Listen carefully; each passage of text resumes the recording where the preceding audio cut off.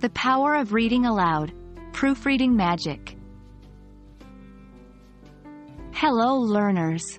Today, we're diving deep into the world of proofreading, and we'll be focusing on a simple yet incredibly effective technique: reading aloud. Yes, that's right. It's a strategy we often overlook, but it's a gem for refining our written work. When we talk about reading aloud in proofreading, we're referring to the act of verbally reading what you've written, hearing the words as they are spoken. It's not just about catching errors, it's also about hearing the flow, rhythm, and coherence of your content. Spotting errors. Often, our eyes skip errors, especially after rereading our own work multiple times. By reading aloud, you force yourself to focus on each word, which makes it easier to catch mistakes. Hearing the flow. As you read, you'll notice if your sentences are too long or if they sound awkward. If you're stumbling while reading, your readers might stumble too. Ensuring clarity. Sometimes, what we write might make sense in our head but might be confusing when spoken. Reading aloud helps ensure your content is clear and understandable. 1. Find a quiet place. The fewer distractions, the better. This will allow you to concentrate solely on your content. 2.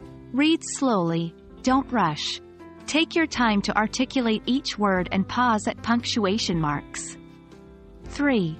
Use a pointer. It could be a pen, pencil, or even your finger. This helps you maintain focus on each word as you read. 4. Be critical. Don't just focus on spotting errors. Listen to the overall tone and flow of your work. 5. Take breaks. If you're proofreading a long piece, don't try to tackle it all at once. Take breaks to ensure you remain attentive throughout the process. Repetitive words. We often overuse certain words without realizing. Reading aloud can help identify these redundancies. Missing words.